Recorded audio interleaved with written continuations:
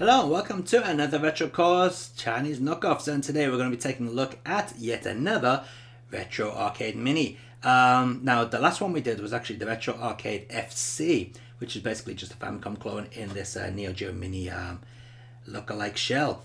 This one is arcade stuff, so I wonder if it's going to be any better. Taking a look around the side of the box, you can see we've got the same pictures, including the little joypads, which this machine doesn't actually come with, so that's kind of weird.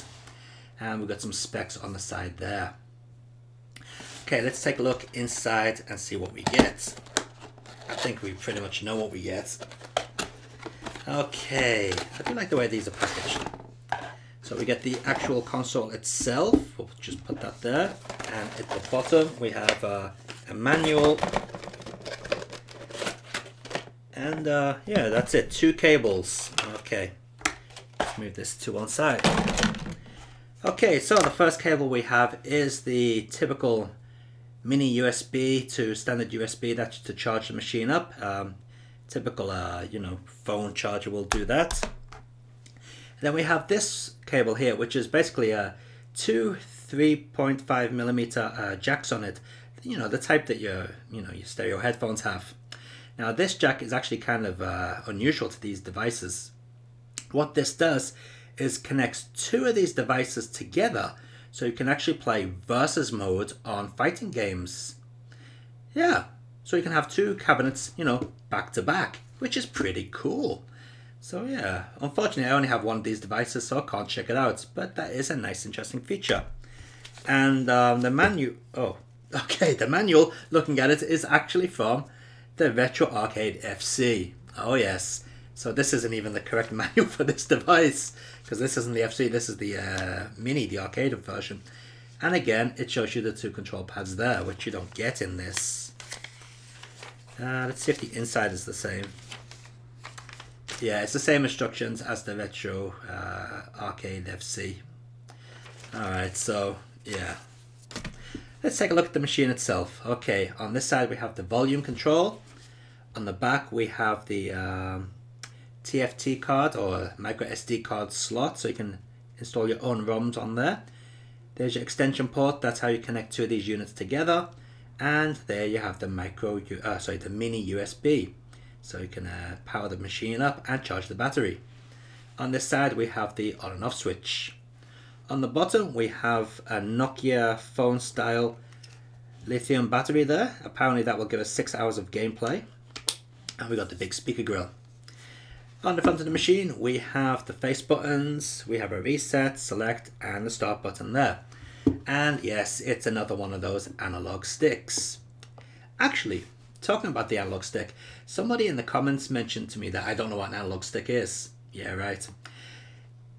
This is an analog stick, and it acts in a digital fashion, as we all know, well most of us know. Just like a modern controller for modern games machine. This is an analog stick, but when you control the menus on the the front end of the machine, it acts as a digital controller, just like the D-pad does.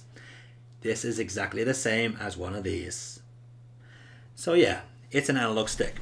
So that also means you got a bit of a dead zone in the center, because it doesn't actually register the move until it reaches, pretty much the end of the travel, which is a bit of a shame. Okay, so what we're going to do is boot this up and see what it looks like running. Time to change the camera lens.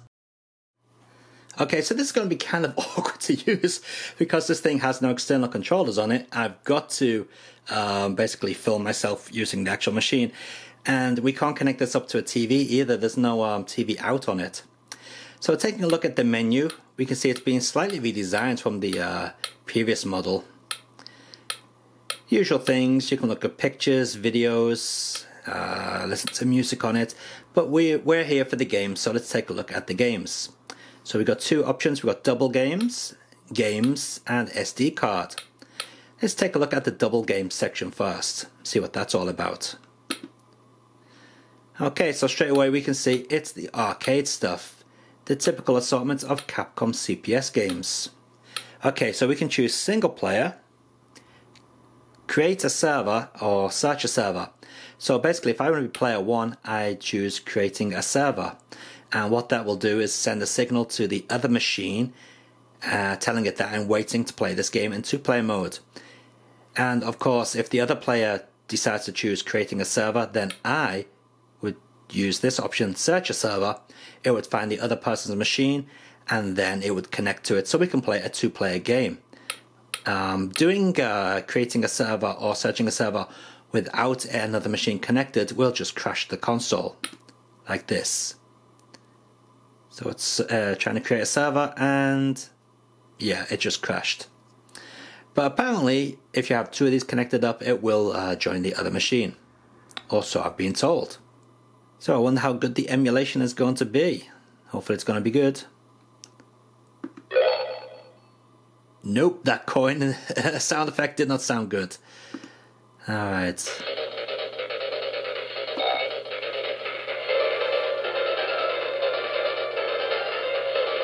Yeah, that sound is not good, is it?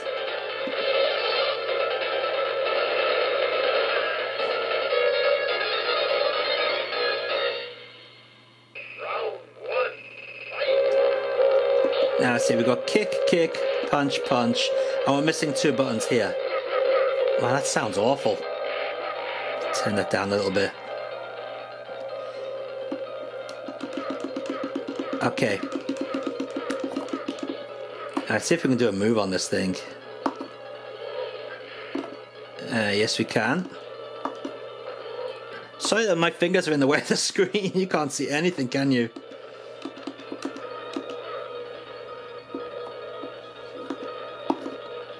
Yeah, this stick is not great for doing moves. It's kind of difficult.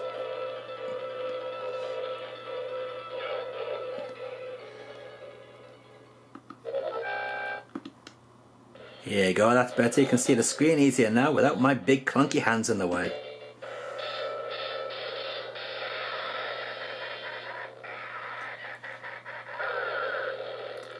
Talking about the screen, I must say that it's actually pretty clear.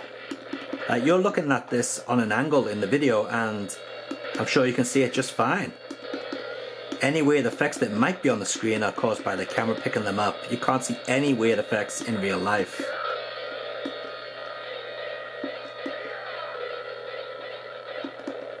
Okay, the sound on Final Fight is also a little bit off, but the speed is perfectly fine, no problems there. Okay. Okay, here we are with Super Puzzle Fighter.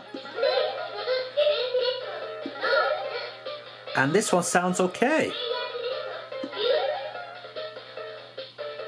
So it seems that CPS 1 games don't sound too good, while CPS 2 games seem to sound perfectly fine.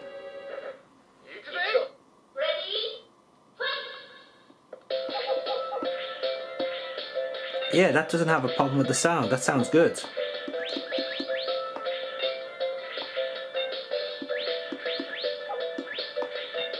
Just crank up the volume a bit, see how it goes.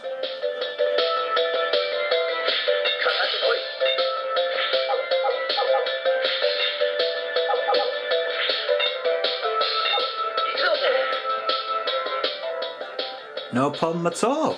Alright, let's check out another CPS 2 game. Okay, this is a Muscle Bomber or Saturday Night Slam Masters. I believe this is a CPS 2 game. And as you can hear, it sounds perfectly fine.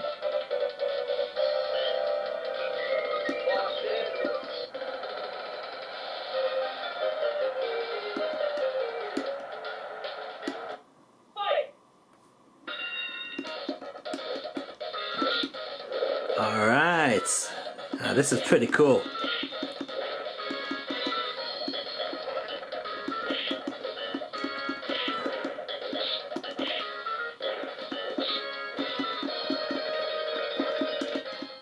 Okay, so this is Forgotten Worlds, and this is a CPS 1 game. I wonder how the audio is. Yeah, not very good. So yeah, obviously this machine has issues with the CPS 1 emulation. The sound is not good on the CPS 1 games. But CPS 2 games, not a problem. But here's the good point. This machine is basically running on the same hardware as the RS-97 did, or very similar hardware. In other words, it's running on the Dingu platform, which means this can be hacked and updated with a new firmware with brand new emulators to make it sound and work much better. So that's actually something really to keep in mind. But of course, I want to show you this machine out of the box so you have an idea of what you're getting when you buy it new. Okay, so yeah, there's 20 Capcom CPS games there, about half CPS 1, half CPS 2. Alright, let's go back and let's check out game. Okay, so regular games seem to be a mixture. How many games? 501! Bloody hell.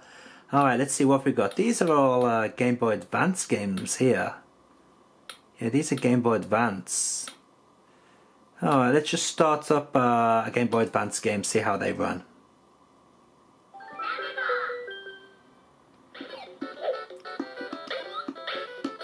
Alright. Yeah. Seems reasonable. Now, if I remember from the PlayStation game, you can bounce on these by pushing down, is it? How does it work? Ah, that's it.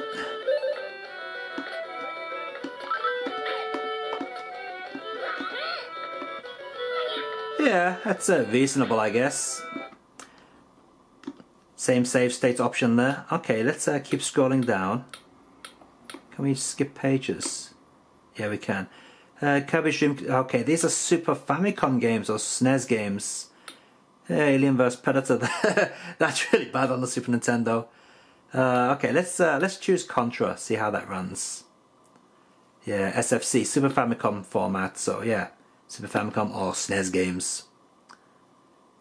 Now, typically on the RS-97 platform, yeah, the SNES emulation is not too good, but don't worry, with a hack you can improve that. Just change the emulator. Usually the speed's good, but the sound's really bad.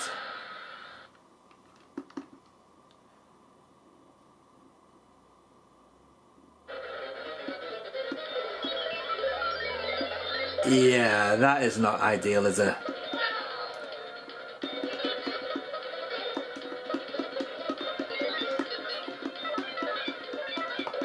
Yeah, the sound is off, and yeah, the speed is not quite there. It's a little bit jerky, and it's actually quite hard to play at an angle. Alright, let's see, what other formats we got? F-Zero, that's these are all Super Famicom games. Man, there's quite a lot of Super Famicom games on here. Okay, let's see, First Class Super Famicom. Okay, here we go, Mega Drive games, Streets of Rage, The Revenge of Shinobi. Oh, we've got some shooters on there, nice. Fire Shark, Twin Cobra, Gunstar Heroes, Sonic. Alright, we've got some good games here on the Mega Drive. Double Dragon 2 is not a good game on the Mega Drive. Let's take a look at The Revenge of Shinobi. See how that works.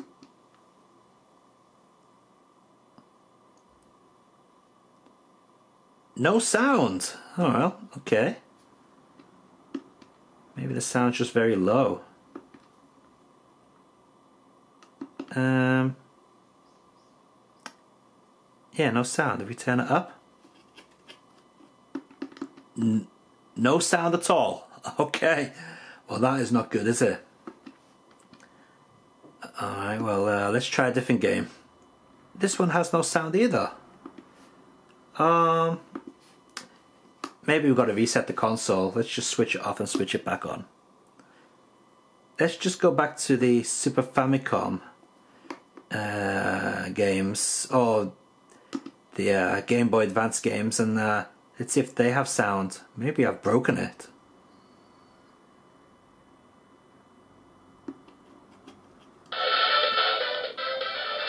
No, that's got sound. Okay, well it seems Mega Drive emulation doesn't have sound. What the hell? Oh, hang on, no, we got the sound back here now. Maybe something went wrong with it. Let's try again.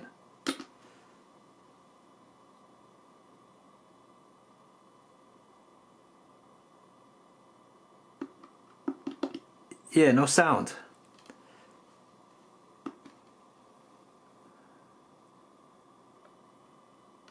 Okay, we'll try one more Mega Drive game. No sound.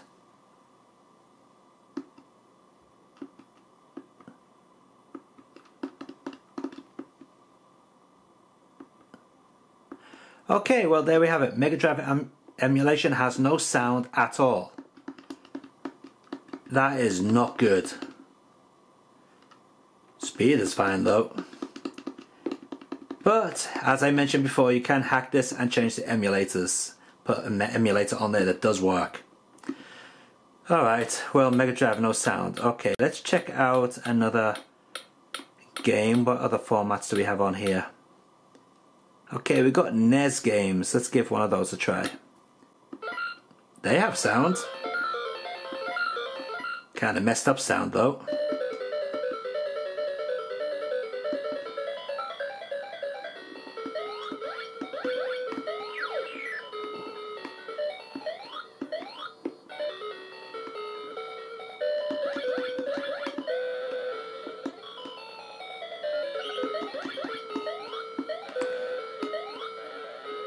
Okay, so let's check out the micro SD card support. Okay, SD card. It doesn't list anything, but no worries. We can check that out. Oops, by going by going to the file manager, SD card, and here we go. So as you can see, I've put a lot of games on here on the SD card, various formats. So here we got Super Wild Tracks, a Super FX game. Let's see if we can run this. But how well will it work?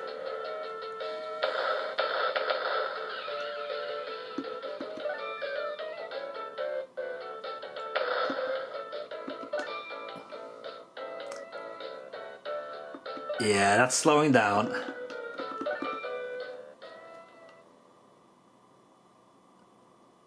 Yeah, yeah, this is not going to be playable at all, is it?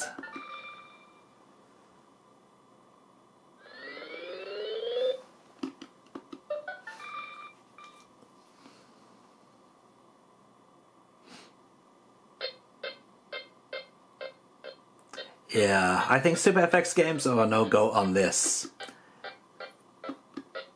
We can't even get the exit menu to come up. There we go. Alright, let's try a Super Threats 2X game. Nope, doesn't work with them. Okay, this is an Atari 2600 game. Nope. NES games, we know NES games work. Actually, let's check out Gauntlet 2, because normally this doesn't work. It works!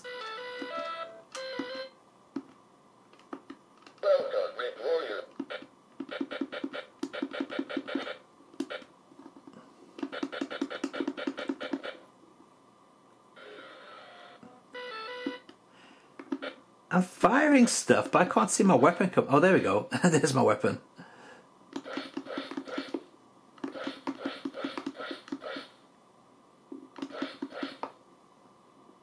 Well, that's unusual, because normally this game won't even play on these type of machines.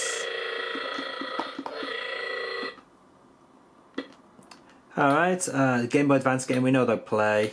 Game Boy game, let's see if we can run a Game Boy game on it. Nope. Alright, how about the Game Gear game? Nope.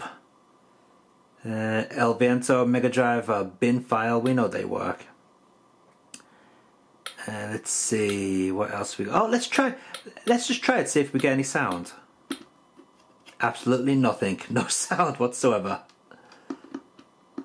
Yeah. Alright. Virtual Racing. Will it run that?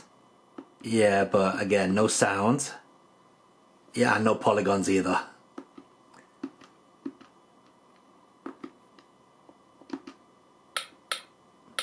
Okay, Sega Master System games, can we run those? Nope. Sega Master System game in bin format? Ooh. No, it reset the machine, okay. MAME file, can we run MAME files on this? Ooh, it's recognized as an arcade format. No, it just reset. It's still trying to load something too by the looks of it. Okay, Nintendo 64, will that run? Probably not. Nope. Neo Geo format, will that run? Nope, that just reset the machine. Wow, it doesn't have a lot of support built in, does it, out of the factory? Okay, Commodore 64 format. Thinks it's an arcade game. No, it's not running it. CPC, that isn't going to work, is it? Alright. I think we should just give up here. None of these are going to work. Yeah. Alright, so anyway. Oh, PC Engine. Let's try PC Engine. Nope. Doesn't run PC Engine. To be expected. So we've taken a look at the Retro Arcade Mini in action, and to be honest, the CPS2 stuff is absolutely great on it, but anything else is not that hot. It's playing a video here at the moment, one that's built into it for Need for Speed Hot Pursuit or something. But yeah, as it comes from the factory, maybe not the greatest, but this can be hacked, and I'll put a link in the video description down below to a website where you can hack it. And this device was provided to us from TomTop, and I'll also provide a link to buy this machine from TomTop from their site, along with a discount code, so you can get it for an even cheaper price than it already is, which is not bad at all. So anyway, I think if you hack it and add new emulators, it's going to be a lot better than it is. The actual hardware in it is perfectly capable of running Neo Geo, 8-bit, 16-bit games. It's probably not going to run your PlayStation very well. But as I said, your 8-bit, 16-bit, CPS1, CPS2, Neo Geo games should work perfectly fine on this, along with other emulators, you know, for home computers as well. And I just noticed it's kind of cool. You can see the back of the screen through the case. Yeah, not bad at all. Alright, anyway, so check out the link in the video description down below if you're interested in picking one of these up. And I'll be back next week with yet another Chinese knockoffs.